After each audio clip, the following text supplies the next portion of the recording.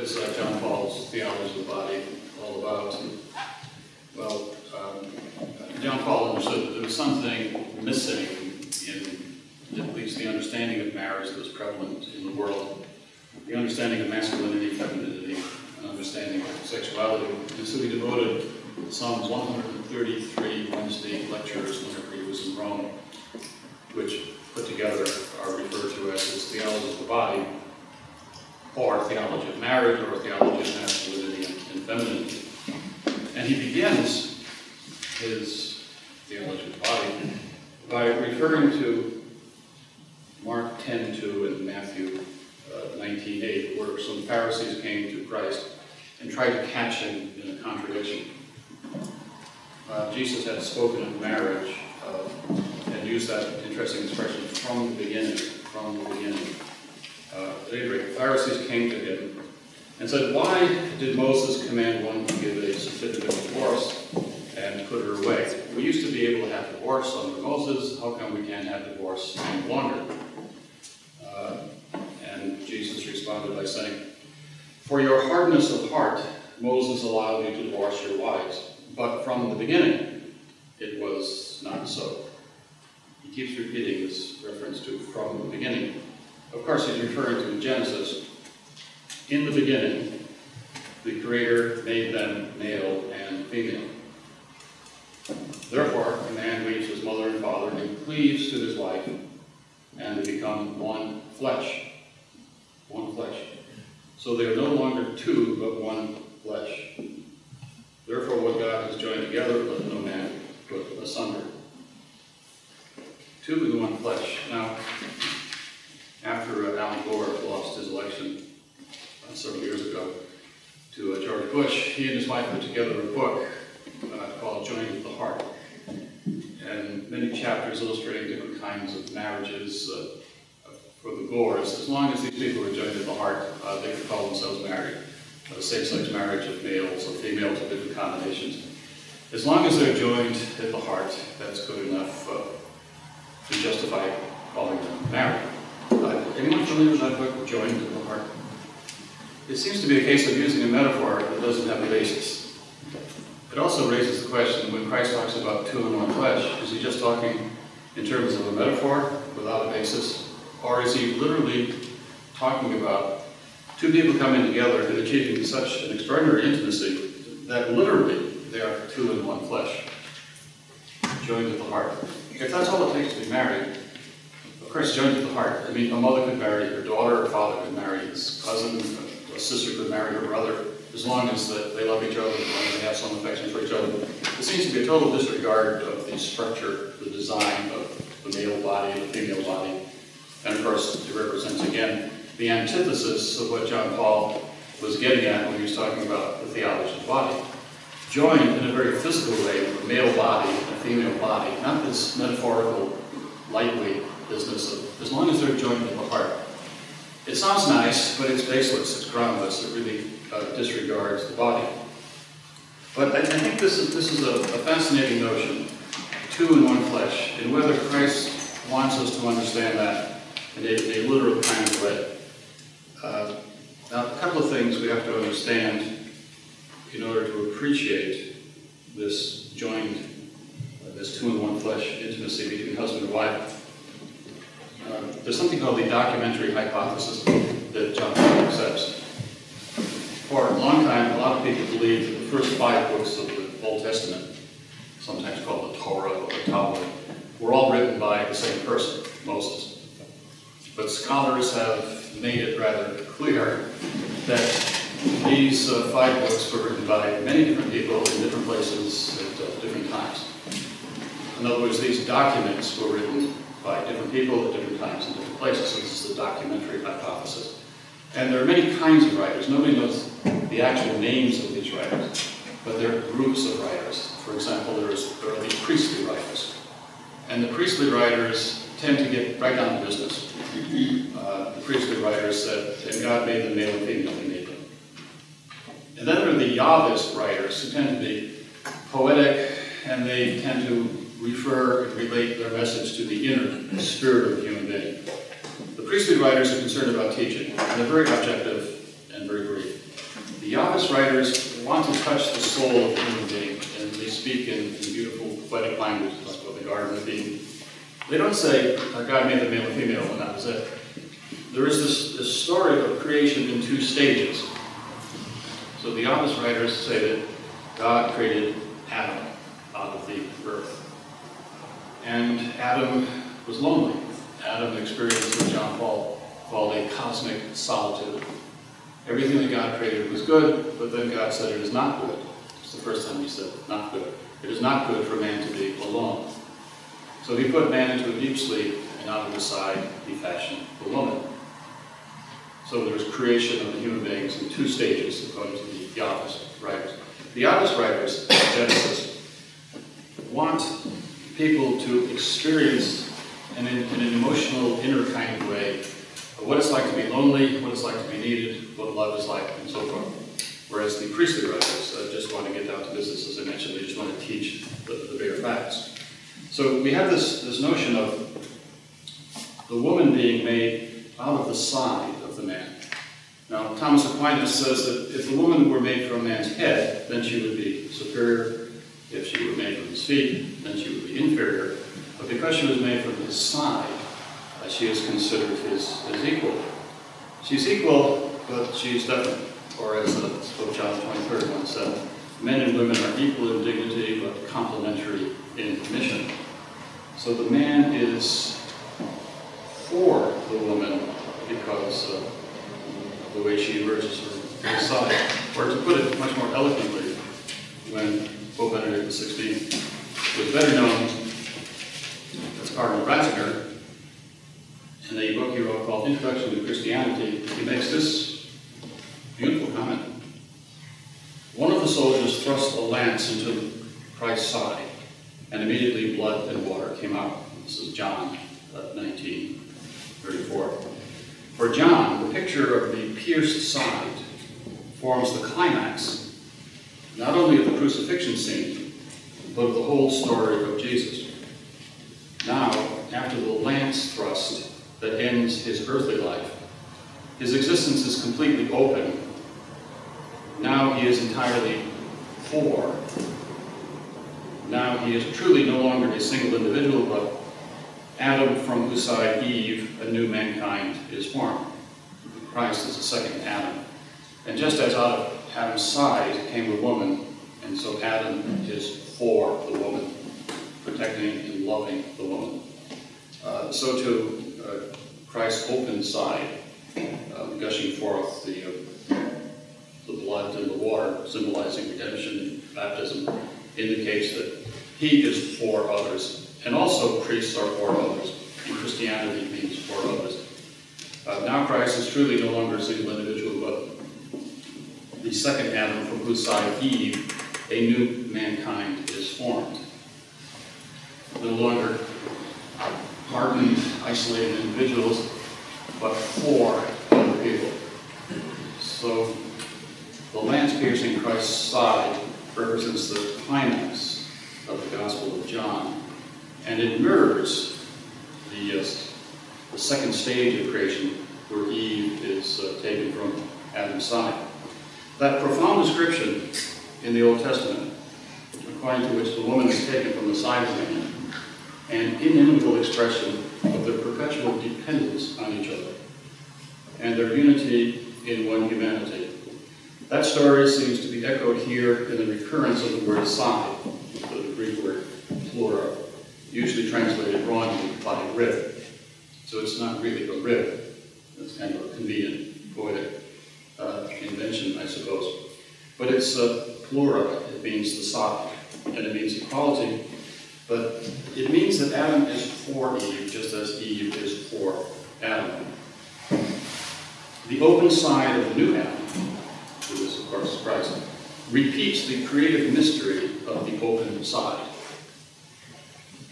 The open side of man. It is the beginning of a new, definitive community of men with one another. A community symbolized here by blood and water, in which John points to the basic Christian sacraments of baptism and the Eucharist. Something sacramental about being for another in a certain kind of way. the sacraments pour out of Christ in a sacramental kind of sense. Between husband and wife, there was this sacramental intimacy.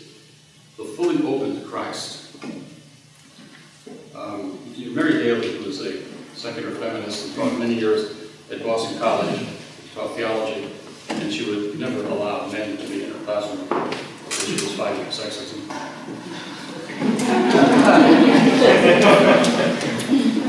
She said that original sin was good because it allowed us to fall into freedom. So we didn't have to be for other people. John Paul, in his Crossing the Threshold book, says that original sin is, more than anything else, the attempt to abolish fatherhood. Because if we get rid of fatherhood, we get rid of an important kind of relationship.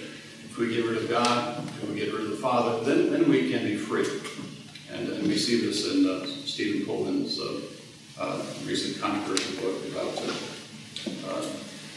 the idea that the great evil in the world is the golden ring. The great evil in the world is authority. If we don't get rid of authority, if you don't need to read the whole book, but just read the dust jacket. And he says, my sympathies are with the serpent, because the serpent was introducing Adam and Eve to freedom and individuality. So Mary Daly says the fall was good because we fell into individuality. But the fall was bad because it created a rupture between human beings. And Adam and Eve suddenly looked at each other as objects of lust, and they felt obliged to make aprons of fig leaves to hide their shame, so that they could at least perhaps limit the amount of lust they would experience. For the first time, they no longer were exactly for each other, but there was this almost predatory sense that they could use the other as an object. We have fallen into individuality. I was mentioning to John earlier on the ride back from the airport that my son Peter and his wife are expecting their first child. And it's either, who knows, but it's supposed to be either tomorrow or on Mother's Day. So my wife is praying for Mother's Day to be a nice gift for him, for first child on Mother's Day. But he was married on July the 4th, which is kind of funny because he was getting married on Independence Day.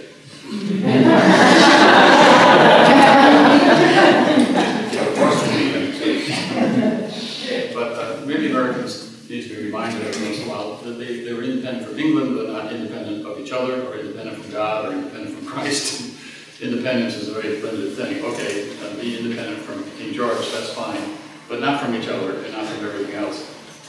So this is interesting bone of contention, with written mind, or bone of contention that is the fall from Eden a good thing or not a good thing? Was the serpent wise, or was the serpent not wise? What is the nature of the human being? And all the while, John Paul is developing his theology of the body. He's asking over and over again this anthropological question: what is the human being? Is a human being made for love, or is a human being made for isolation? And in those 133 talks, he's trying to link the anthropological with the scripture. And I think he does a wonderful job because it directs reason into the scripture, and scripture is a kind of confirmation of reason. But what I'd like to do at this point, answering the question, when Christ talked about two in one flesh, was he using a fancy poetic metaphor, or was he would he mean this in a very literal sense? So is it possible to link, let's say, science with anthropology, with scripture? So we turn to the science, the rather modern science, of immunology.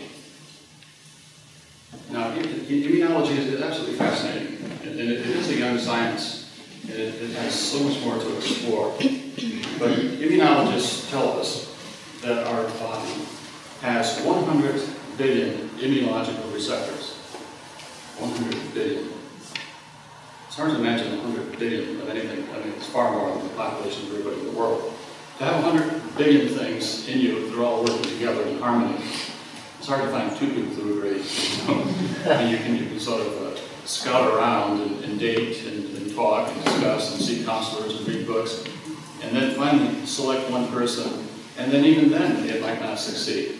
So to have 100 billion of something all working together on the same page, and they all have this uncanny ability to distinguish between the self and the non-self. These are complex molecules that all know the difference between the self and the non-self, which immunologists and microbiologists find amazing because some of the differences are so subtle that even chemists themselves can hardly tell the difference. But somehow nature endows these 100 billion immunological receptors to know the difference between the self that they must protect and foreign substances that are a little bit different that they must expel. So they're defending the health of the human being. And it's absolutely amazing. But then a question arises. From the perspective of immunology, in which the body wants to protect itself against anything foreign, how is it possible that male semen entering the woman's body, apparently as a foreign substance, is not repelled by the immune system? Because it comes from the outside, it's foreign, it's alien, it's something different.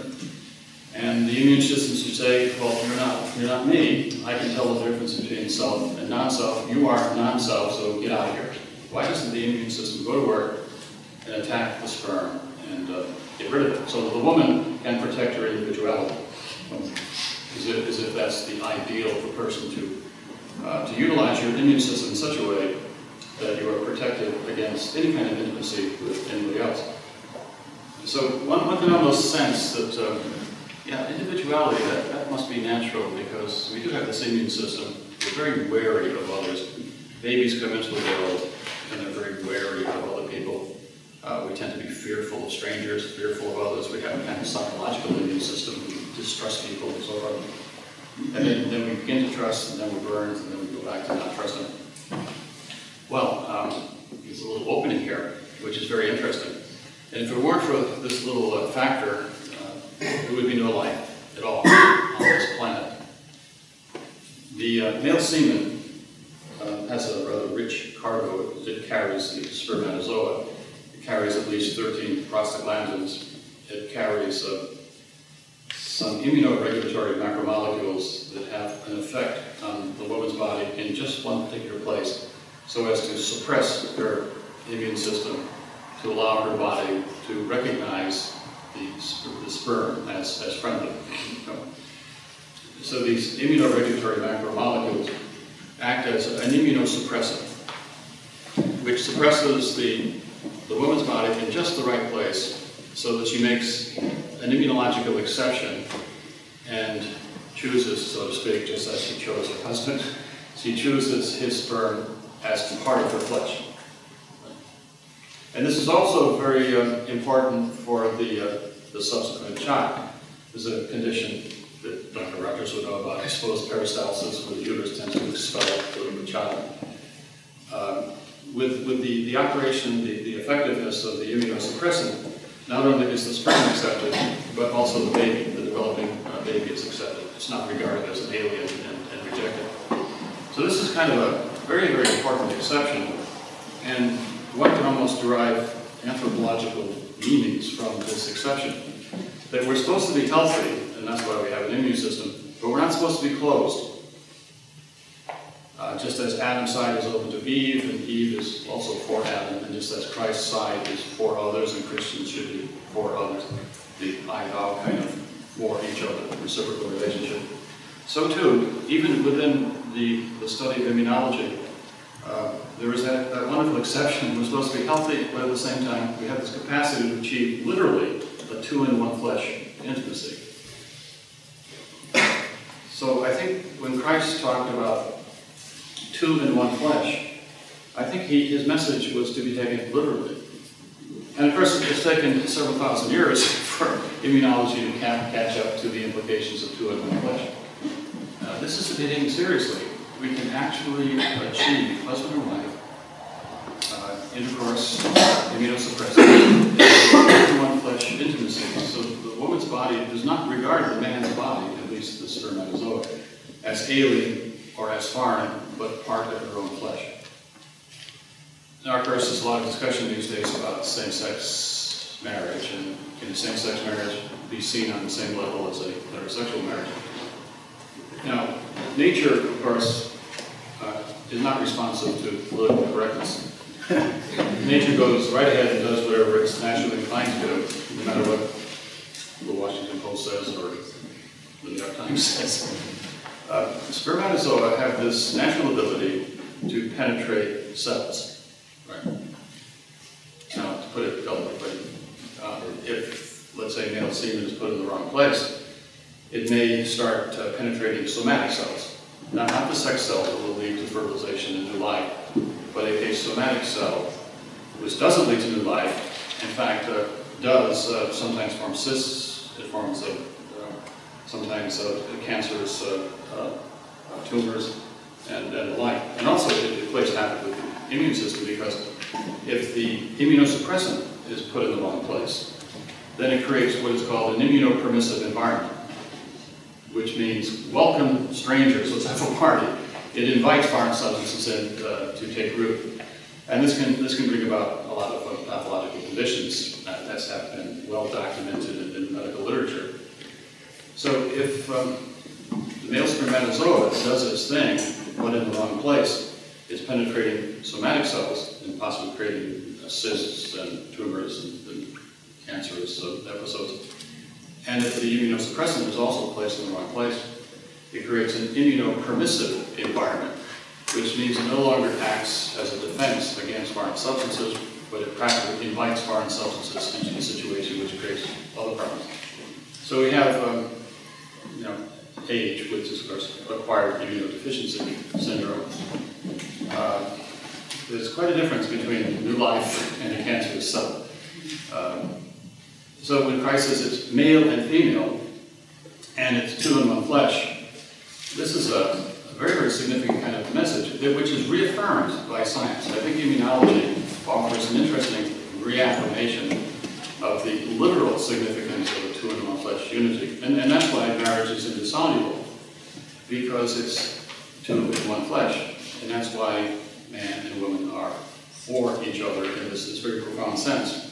I think Ratzinger's quotation, by using Christ's side as mirroring Adam's side, shows a very interesting kind of relationship between the sacrament of marriage and the sacrament of holy orders.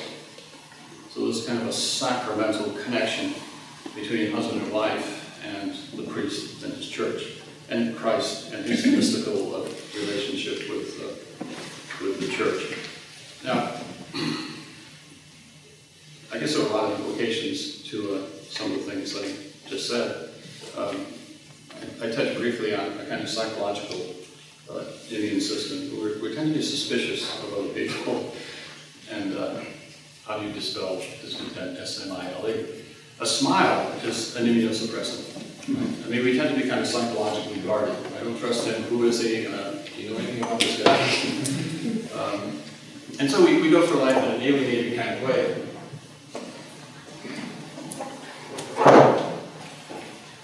For the cover of New Perspectives on Contraception, I wanted this image. It was painted by the Belgian surrealist painter, Magritte, 1928. It's called The Lovers. Well, they're alienating from each other. It seems to be an icon of frustration. It seems to be a symbol of how contraception keeps people separated from each other. In 1928, just about the whole world was united against contraception. I told the publishers that this is the cover I wanted because it, pictures worth 1,000 words. He spent quite a bit of time trying to find where he could get a transparency from which this cover could be made. And he finally found one at the University of California at Berkeley. Liberalism. And they drew up a contract, and it was a very reasonable contract. It wasn't going to cost a lot of money.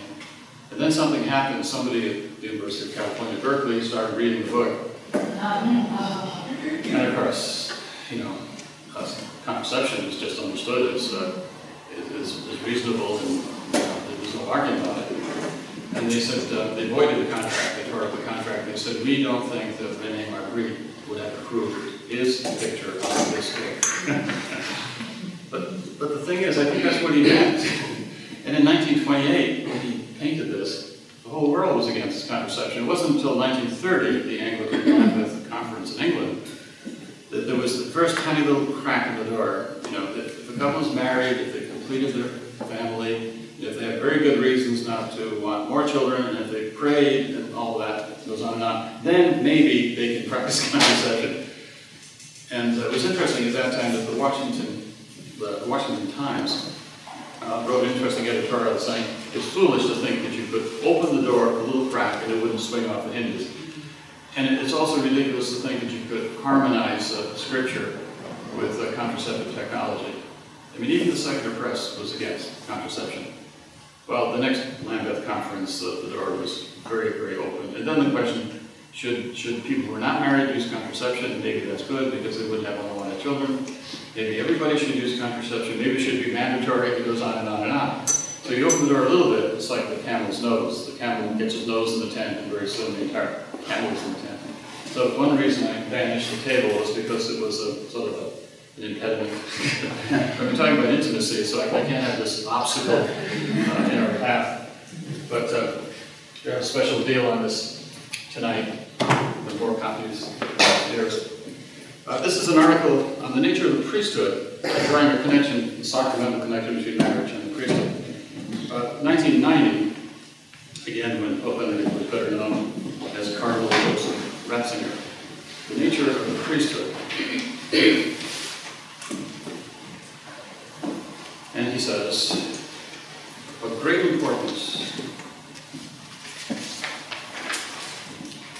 for our question is the fact that Jesus gave his power to the apostles in such a way that he made their ministry, as it were, a continuation of his own mission. I mean, the apostles' mission was grafted onto Christ as a continuity between the two. He who receives you receives me. He himself says to the 12,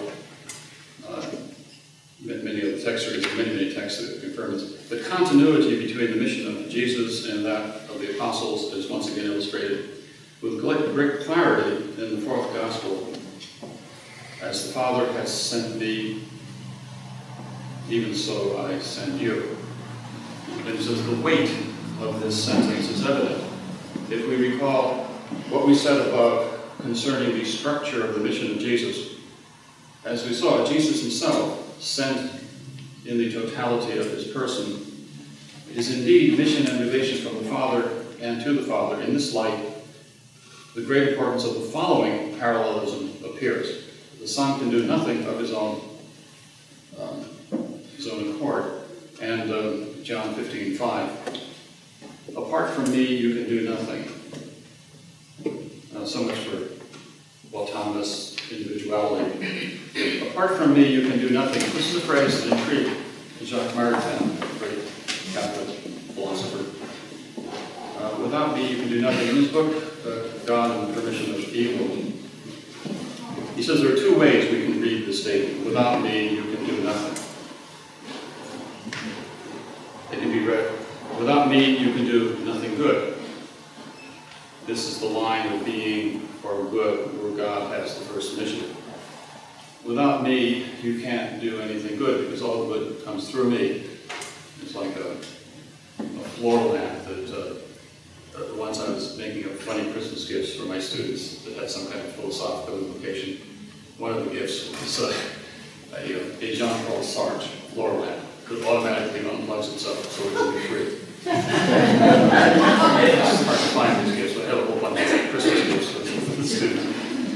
The Jean-Paul Sartre floor lamp that automatically unplugs itself so it can be free.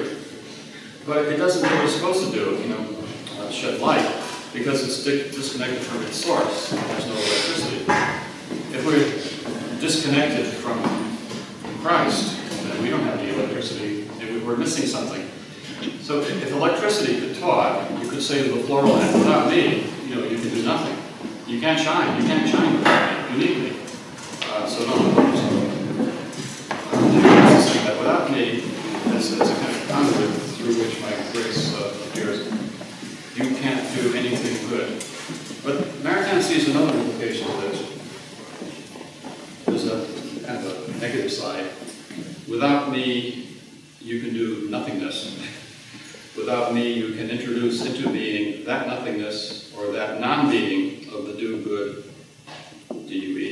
good, and that privation, which is called evil. In other words, without Christ, we can do nothingness. We can insert a wound into others.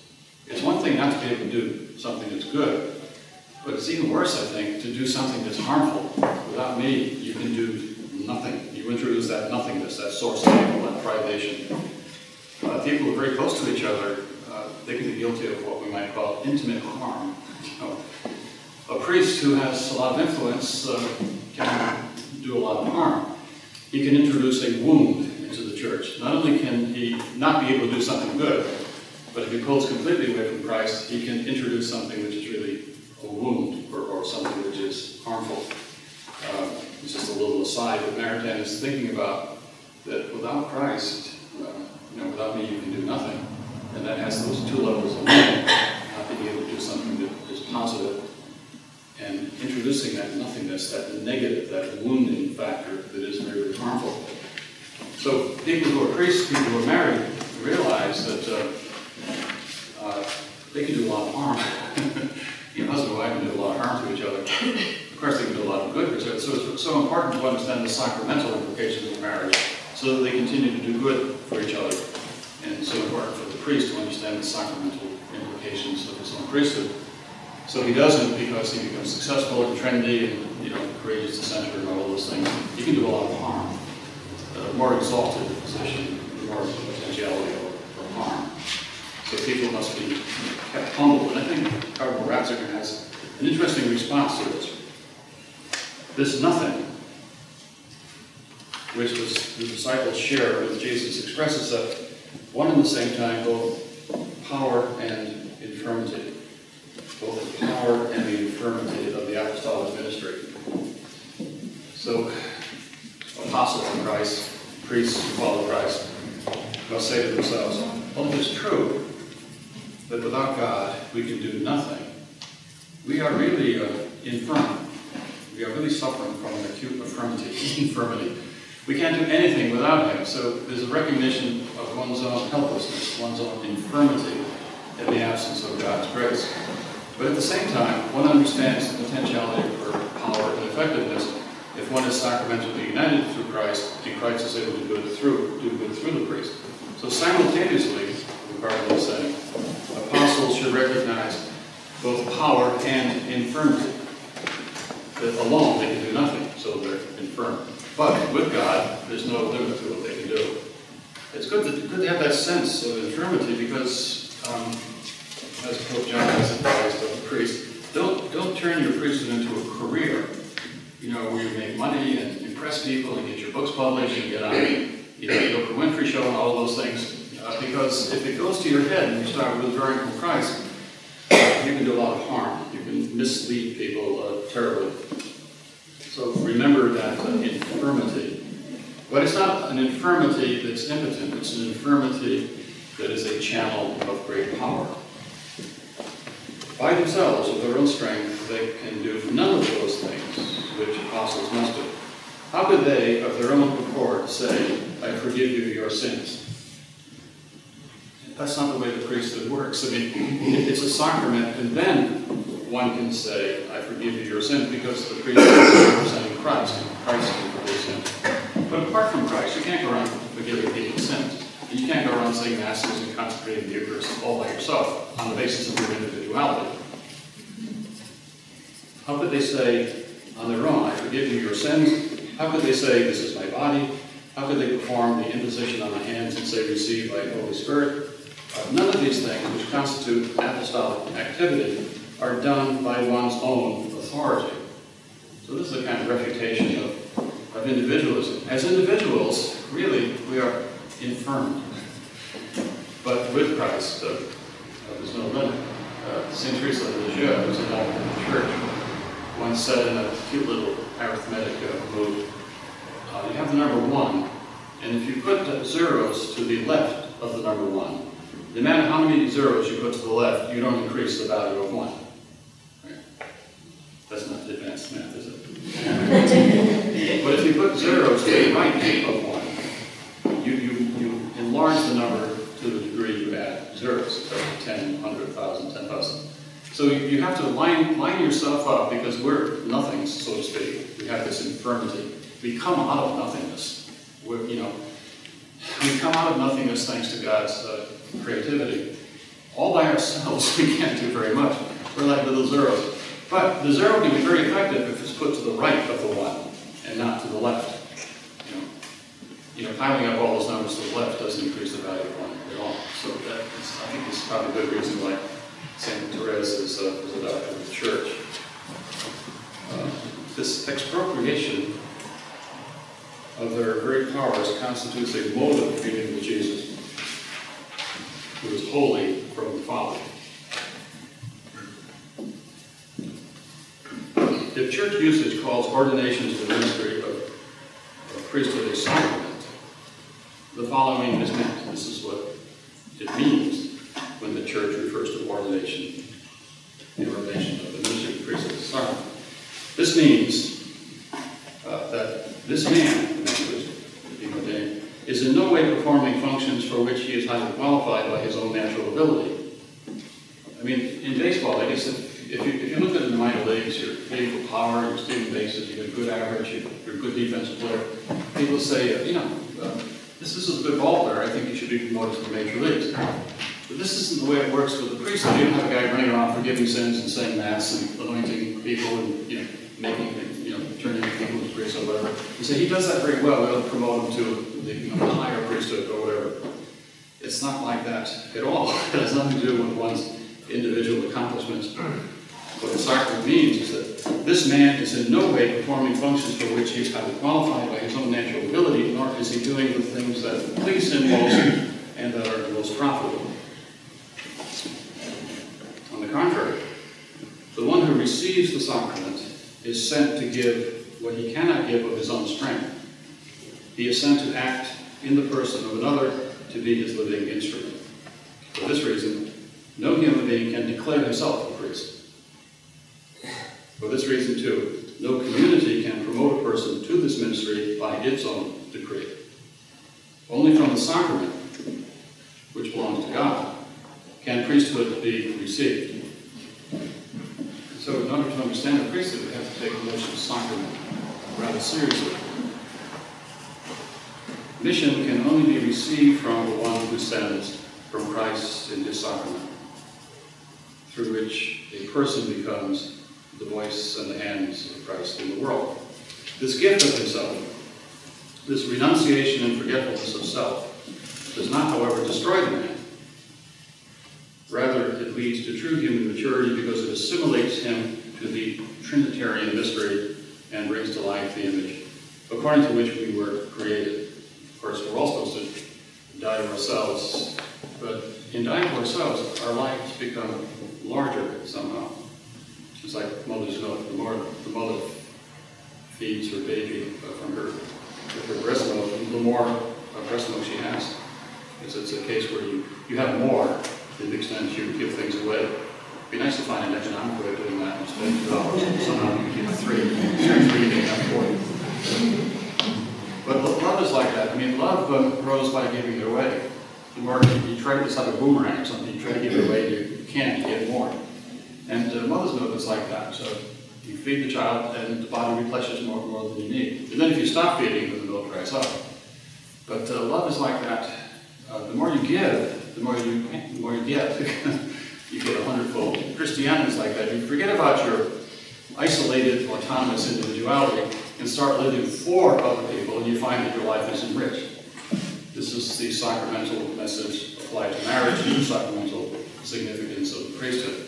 Because of the implication of the side, we are for others through love. And in community, we enrich our lives, we expand our lives. It's much more exciting. But we have to get back to that notion of sacrament in order to get this underway. The power to do what you cannot do alone is called a sacrament. People say, I'd rather do it by myself. I want to be independent. I want to do everything my way. The Frank Sinatra's national anthem to autonomous individuality. I did things my way. There's a play by Edward Albee I never sang for my father. And it's about a father who lived as an autonomous individual. He said, I lived in such a way that I could tell anybody else what to do. I don't need anybody, I don't need another person for anything. I am self-sufficient all by myself. And he uses this expression in the play several times. I am a self-made man. I'm a self-made man. I made myself. I can't lose myself. I'm a self-made man. He has a son who realizes this is nonsense. And he's trying to win his father's love. And he doesn't know how to do it. He doesn't know how to touch his father and find those springs of love. The father has lost his wife and he's living alone and is getting old and enfeebled. And the son wants this man to become a little bit more human than the way he's acting. But whatever the son does, plays the piano for him, tries to sing for him, it all fails. Finally, the father dies, sitting all by himself in a chair, watching television that's no longer operating properly. Television is just going wacky. And as the playwright Edward Albee says, without even an orange in his hand. Very tragic way to die. Without even an orange in his hand. There was no touch with anything. His mind had gone, television had gone, his friends had gone, didn't even have an orange in his hand. It's a horrible way to die as an individual. And the mockery of his proclamation that he was a self-made man. Well, if you're a self-made man, this is not the way you exit. I suppose if you're a self-made man, you would just live forever and you'd be totally happy. Just to continue a little bit more of what Ratzinger was saying about the priesthood and his sacramental character. We have seen that the priesthood of the New Testament, which appeared first in the apostles, presupposes a true communion with the mission of Jesus Christ. The person who becomes a priest is grafted into his mission. For this reason, an intimate, he uses that word intimate, so we have intimacy within marriage, intimacy within the priesthood, intimacy between man and woman in God in marriage, intimacy between the priest and Christ in his priesthood. For this reason, an intimate personal relationship with Christ is fundamental to priestly life and ministry. All priestly formation should lead to the fostering of this relationship. The priest should be a person who knows Jesus intimately. Keeps getting back to that notion of intimacy. Well, I mean, if priests don't want to be intimate with Christ, how can they expect to inspire husbands to be intimate with their wives? We are reluctant to be intimate with another because we're born suspicious. But our destiny is to be for others. All right? We've got this immune system of 100 billion immunological receptors. But then, there are these little breakthroughs that indicate that that's not the complete plan for the human being. Anthropologically, the human being should break out of that prison house and live for others through love in a married state or in a priestly state. For this reason, an intimate personal relationship with Christ is fundamental to a priestly life. All priestly formation should lead to the fostering of this relationship. The priest should be a person who knows Jesus intimately, has met him, has learned to love him. The priest should therefore be a man of prayer, a truly spiritual man.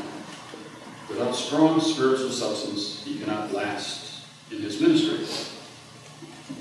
From the mystery of Christ, he should also learn in his life not to seek himself or his own promotion. He should learn to spend his life for Christ and for his flock. Keep returning to that simple preposition, for. To be for rather than to be against. When we seek our own success, and of course we are really a success-driven society, when we seek our own success, the priesthood begins to appear as a burden, which surpasses our strength, and burdens too heavy for our shoulders to bear are the inevitable result. If you try to do something all by yourself, you're bound to frustrate yourself, because how much can we do? And if we start doing harm, but Christ carries us in faith, and from our union with Christ, an invincible joy arises. There should be a joy to this kind of intimate relationship with Christ, which proceeds from the victory of Christ, who conquers the world and is with us to the very end of time. And then he says, and I will conclude with these couple sentences, from an intimate union with Christ. And once again, he refers to intimate union with Christ, there automatically arises also a participation in his love for human beings, in his will to save them and to bring them help. Now, the word participation is very, very important in John Paul's personalism. Human beings are able to participate in the humanity of other human beings. We don't live outside of each other. We are able to participate. The Greeks have 3 words for life. One is bios, which means material life, the life that's in a plant. Then there was suke, which is psychological life. And then the third was zoe, which is different than suke or bios. Suke, zoe, was life that can be shared, life that transcended the individual thing that was living and can actually be shared. Then scholars of antiquity say that unless there was this idea in culture that there's a third kind of life that people can share, shared life, then the Christian message wouldn't make any sense, because Christ was talking about, I am the life, and you should eat of me and you will have life.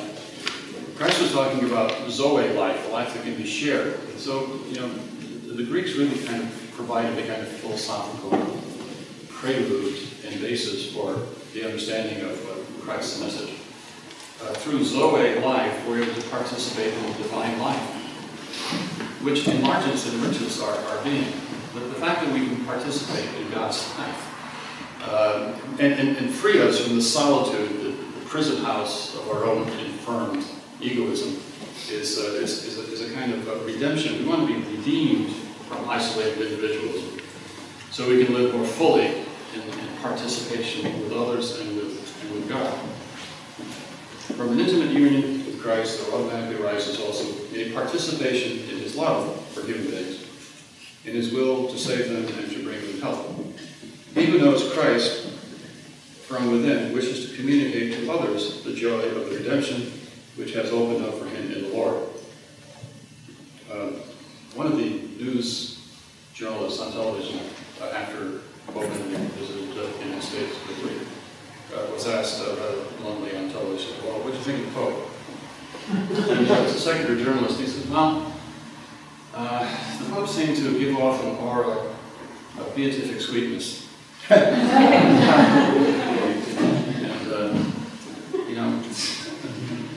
what did you expect? Someone just like you, or I don't know, they had these funny attitudes toward the Pope. They weren't going to say, I suppose, well, I think I was in the presence of a man of God, a man of holiness, a man that was sharing in this divine life, and a man who was eager to have us share in that same divine life. But this smart aleck little rejection, giving off an aura of beatific sweetness. It's like too much sugar, you're on a diet. I'm sorry about Pope Benedict, contrary to my doctor's advice on a strict diet. Like Oscar Van used to say that he was diabetic, and the doctor said, you're not allowed to listen to Diane Shore or watch her show. She's just too sweet, Pastoral labor flows from this communion of love, and even in difficult situations is always nourished by this motivation and becoming life fulfilling. Now,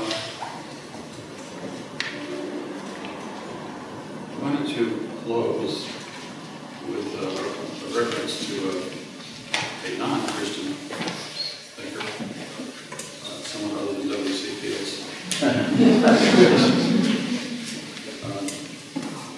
The story of W.C. Fields is dying of alcoholism in a hospital.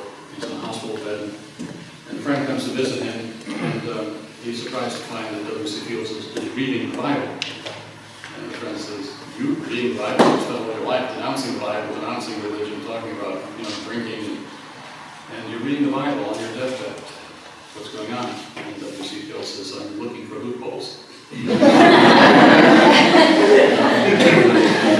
Sneak in. He became a Philadelphia lawyer at his deathbed. Finally, the true spirit of Philadelphia caught up with him. This is Rabindranath Tagore, who was a poet from India who wrote in the Bengali language, but that didn't prevent him from receiving the Nobel Prize for Literature.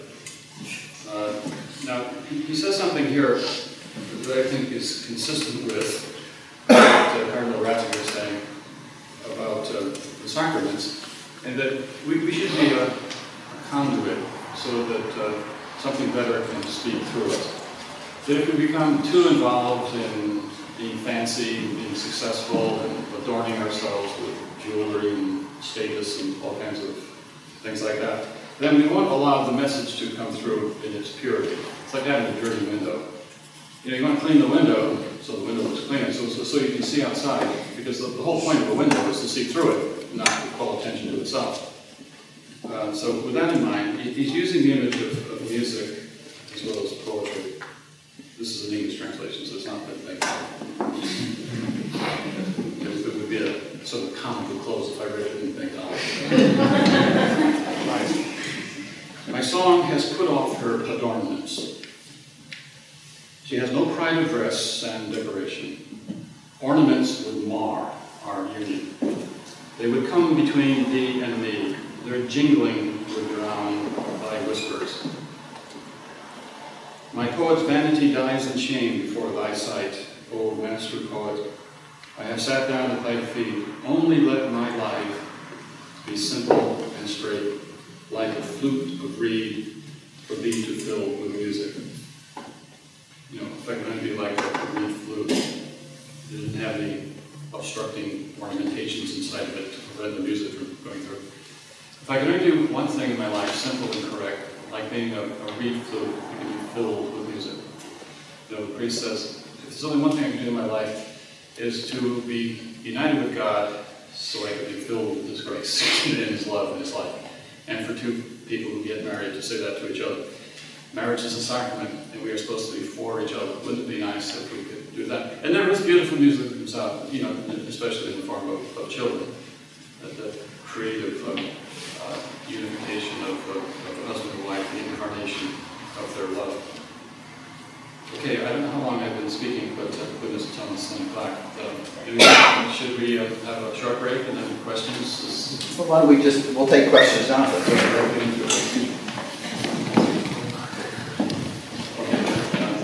How did you get that cover if they ripped up the contract? Well, it was a long and interesting story. He was ready to give up. And the publisher of the book. And I happened to meet him in Toronto. I mean, he's in Dayton, Ohio, and he's usually in the kitchen, but we met at a conference in Toronto. And I said to him, well, it was an interesting conference because there was a group of people who wanted to destroy us on the outside. They called themselves pro-choice, but they were vandals, basically. They threatened the security of the hotel and the lives of the people. So there was about $86,000 worth of security, and there were people on horseback, police on horseback, there were police cars all over the place. There were special, teams of, especially trained people for this kind of thing. I had to give a talk that day in another part of Toronto. I took my car there, and I had a hard time getting back to the hotel because there were police cars all over the place, and they were being very discourteous to me. I said I'm registered at the hotel, here are my papers and everything else, and they didn't want me to go back. They think the situation is so tense, it's like, armed conflict or something. Finally, I met a reasonable policeman who allowed me to go back to the hotel. But there was a moment in which I said to myself, I don't need this. I can just drive home, and why should I have to fight for the right to go back to the hotel? And maybe I should just go home. I said, no, that would be too cowardly. I have a right to get back to the hotel, and even though it's a volatile situation, I should go back to the hotel. So I did. And it was then that I met the publisher, and I said, well, there's one chance we have of getting the book, because I think John Barker's daughter, Susan Barker, might be here. And she does cover designs for Sophia Press in New Hampshire, and she might know where we can get it. And she did, and that's how we got it. But we probably wouldn't have gotten it had I just gone home and avoided the mayhem. So I think the story is kind of providential in a way. And he said, said, well, it's constantly bundled those covers, so you'll have to surrender royalties on the first 500 copies sold. But I was happy to do that because I think the cover is very important. Well, I mean, talking about the covers, these books are down there, they're $10 each. I'm the dance man here for Dr. DeMarco. These are $10 a piece. If you buy them together, they're only $15.